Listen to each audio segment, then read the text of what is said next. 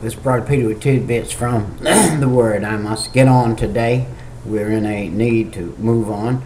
David had in Psalm 25, we've been in the Psalms today for a few minutes, just looking at a few of them, and as we go on. And this is the seventh prayer of a distress, a Psalm of David, and he was in distress. And he makes 12 requests to God. And you know God's going to answer all 12 of them. And he's going to answer them. If we'll seek the face of the Lord, he will answer. He said, turn to me, and I will answer you. And he said, let me not be ashamed. In verse 2, he said, look unto thee, O Lord, do I lift up my soul. First thing you got to do, you're in trouble, lift up your soul to the Lord God of heaven through his Son, Jesus Christ. He said, oh my God, I trust in thee. Do you call yourself a Christian? If you do call yourself a Christian, you're supposed to trust in the Lord. And you're supposed to not be ashamed. He said, let me not be ashamed.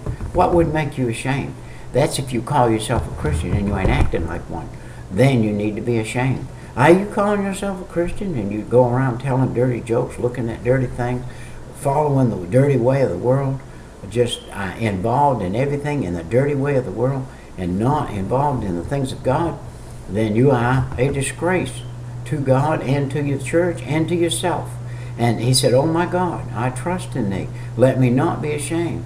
Let not mine enemies triumph over me. Hey, you will have, the world will be your dead level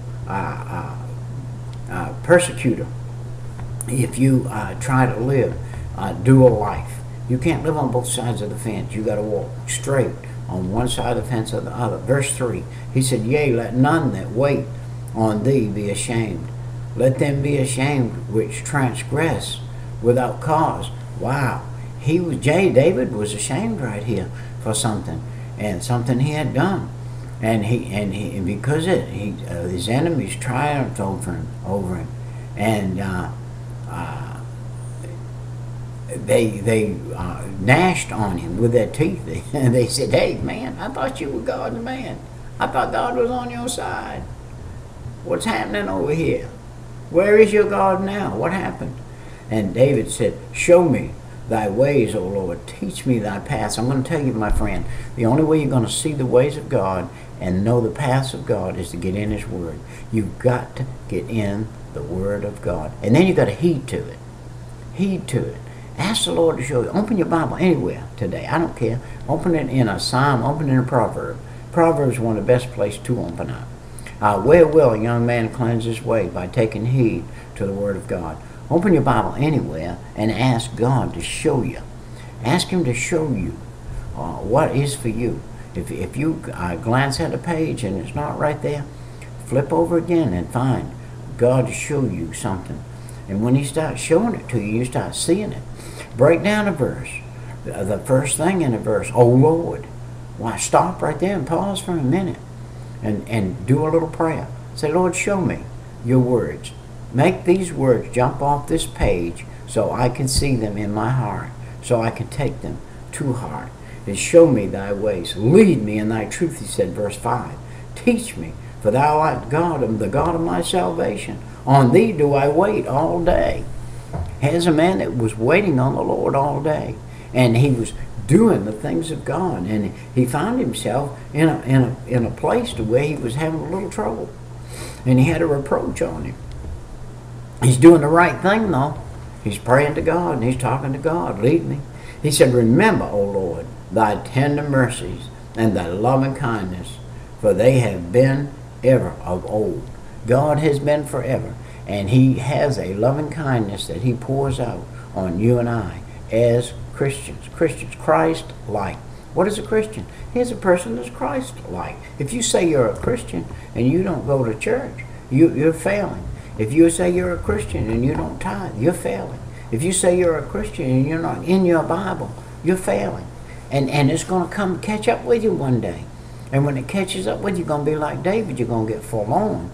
And you're going to not know how to get out. And you're going to pray and beg and cry and pray and beg and cry and pray and beg and cry. But when you realize that God said, hey, quit doing all that begging and all that crying and all that grief, and just rest in me, that I have forgiven you, that I cast whatever it is you did, I cast it in the sea of forgetfulness, never more to be remembered, and you now are free from all of that which you are beating yourself to death with in your mind. Remember, O Lord, your tender mercies.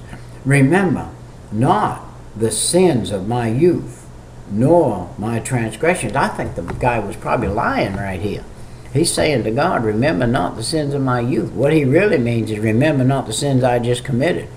Remember what has, forget what just happened that you and I, as an older person, that I did. I did something over here, and I need you to remember it not. I need you to put it away, and my transgressions according to the mercy. Remember thou me for thy goodness sake, O Lord. He's saying right there in verse 7, remember me now for your goodness sake. And God is good, and he is going to remember us. All we have to do is ask him.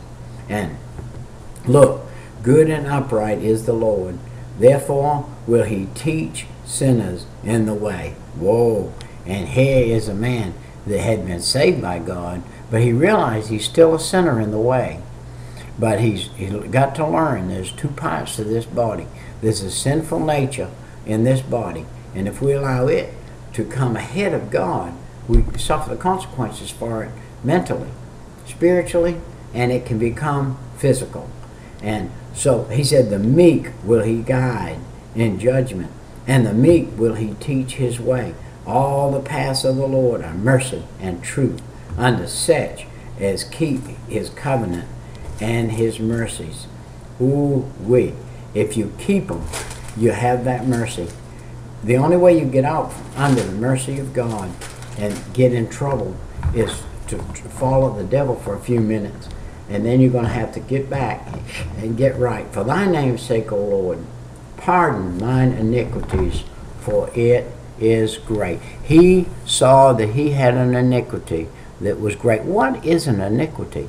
The Bible said, regard not iniquity in your heart, or I won't hear your prayers. If you regard iniquity in your heart, I won't hear your prayers. What is iniquity? It's a known sin. If God said, it's a sin for you, mister, to live with that woman and not be married, and you continue to do it, it's iniquity, and God won't hear your prayer. He says that to the woman. Woman, if you live with a man, you're not married to him, it's iniquity, and I won't hear your prayers. I don't care. You can come to church, you can beg, you can cry, you can do anything you want until you straighten this situation out. I'm not going to hear you. And if God had God deliberately dealt with me over cigarettes, and every time I smoked one, I cut the Lord off. And I cut him off for days and weeks. A whole year I fought that battle.